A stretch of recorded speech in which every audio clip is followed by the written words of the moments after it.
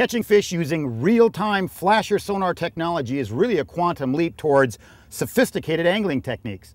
You see, flasher technology is relatively old. It's been around for 30, 40 years, but the application of it for real-time sonar response has really come into its own in the last few years, because anglers are starting to understand the true applications of flashers for real-time response. And today what I'm going to do is show you a little bit about how that real-time response can help you put more fish in the boat. Because today I'm fishing deep milfoil patches. I'm using a very powerful stick, a big 1-ounce jig, and I'm fishing vertically in columns of milfoil.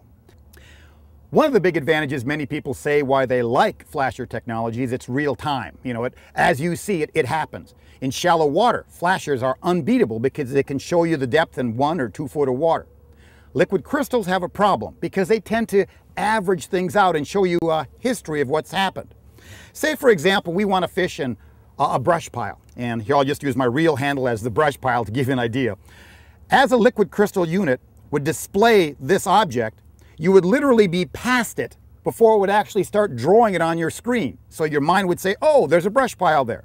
Now, I'm not saying it won't show the brush pile. It will show the brush pile, but it's delayed. It's history.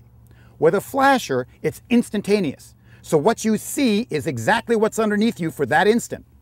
So if I want to fish this individual limb of a brush pile, I can literally hover the boat over the top of it and fish vertically. Now, on some of the lakes in southern Texas where they have a lot of deep milfoil, the columns of milfoil may be 10, 15, or even 20 feet deep. They literally position the boat using a flasher over individual stalks of milfoil and fish vertically. With a liquid crystal, it shows you an average of what's down there, so you really don't have an idea where these pockets are in the weeds. So what I'm using today is some real power fishing. I'm using 50-pound test line. I'm right inside a thick weed bed with a 10-foot column of milfoil. Powerful rod, powerful line, a 1-ounce jig, and I gotta pull hard to get them in. Let me show you how this flasher technology can help you catch more bass this next season. The FL-12 is by far and away the easiest sonar system to use in open water. You only have 2 knobs to control. No confusing menus, nothing fancy, just simple, easy to use operations. The FL-12 has a really nice feature, and let me talk to you a little bit about what it is. Because when you're using a liquid crystal unit in heavy vegetation or in shallow water, it's hard to see what the true bottom is. In most cases, the screen will all go black. But with the FL-12, you can use it to find what true bottom is. And let me show you how that works. First thing you do when you turn the unit on, you'll go to the 0 to 20 foot mode, and it shows the bottom, so we're okay there. Now we want to keep the gain as low as possible, but it looks like we're in only like 4 foot of water because that's where the first strong red signals are, but it's not, because you're fishing in heavy vegetation. So the secret here is to go to the 20-foot low power mode, and it's built in, so it's just a matter of flipping the switch. Now I go to the 20-foot low power mode, and now I find out that the bottom is really in 10 foot of water. See, it's 10 foot deep here.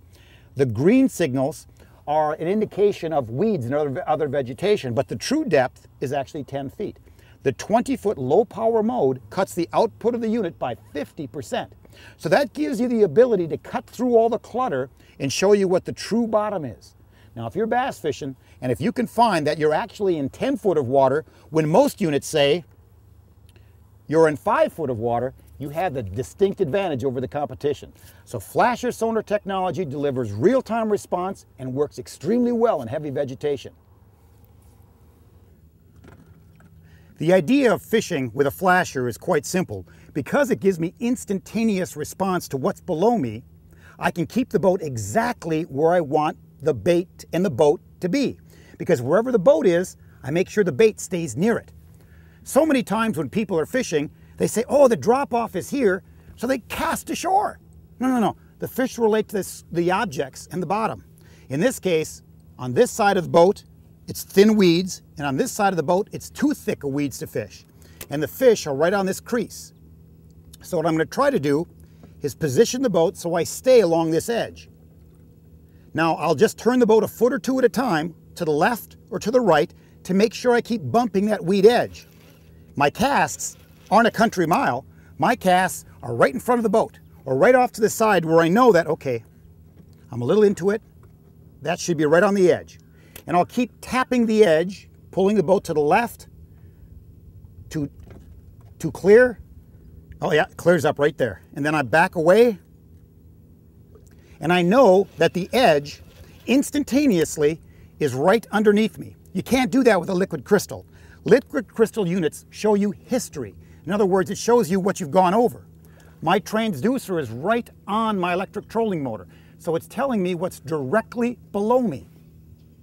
So if I keep my bait in the prime structure area where they're holding the fish, I'm just going to catch more fish. It sounds really logical, but really, catching fish is a logical matter. If you keep the boat on top of structure, keep your bait in the structure zone, you're going to be catching more fish. And flashers do that better than anything because it offers real-time response.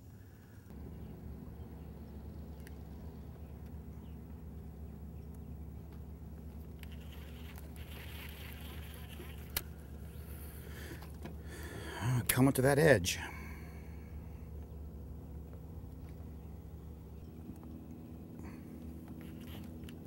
Boy, there's no doubt about the fact that that edge is very, very sharp. I don't know if I could stay on it any other way because it's just a matter of a foot one way or a foot the other.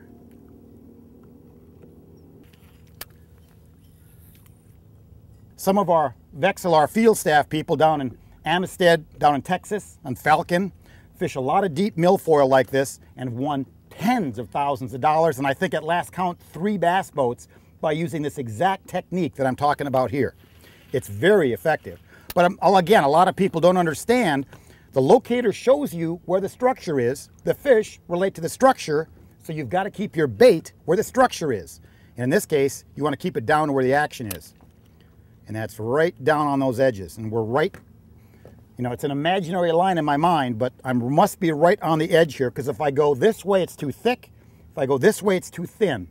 So I know that I'm right here on the crease. So I'm just going to keep working down this crease until I find him. There's one. Oh man, right on him, right on him. Oh, that's a little guy. There we go. You see, the FL-12 kept me on that spot. The FL-12 shows you where the structure is. The fish live around the structure, and as long as I can have heavy line, heavy lure to get down to where the structure is in front of the fish, you can catch them. I'm going to try to catch its mother here pretty quick. There we go. Another little one.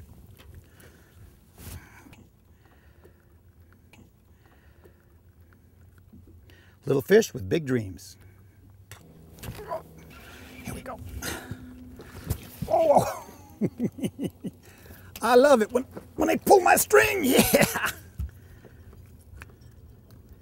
Heavy line, big rod, nice fish. Here's an example of what I'm fishing on this deep weed line. With the aid of the flasher, which gives me real-time response, I can actually pinpoint the boat exactly over the crease of the weeds. These are all weeds here. Now watch, I'm just going to move the boat just a few feet to my left, and it'll show you that there's long, deep pockets in the weeds. And these deep pockets are where the fish are living. So what I'm going to do, see, there's a big pocket here. And so I'm keeping the boat literally on that crease. Now I'm going to go back over to where the weed line is, so I can dramatize it. And you see, I'm only moving a few feet. So what I want to do is keep my jigs along this edge, and I'll be where the fish are biting.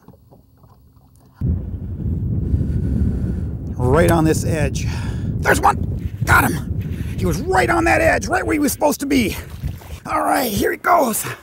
A real nice flasher fish. Flashers are fun to use. Flashers are easy to use. Anytime you can catch bass like this, flashers are a must to use. Give them a try.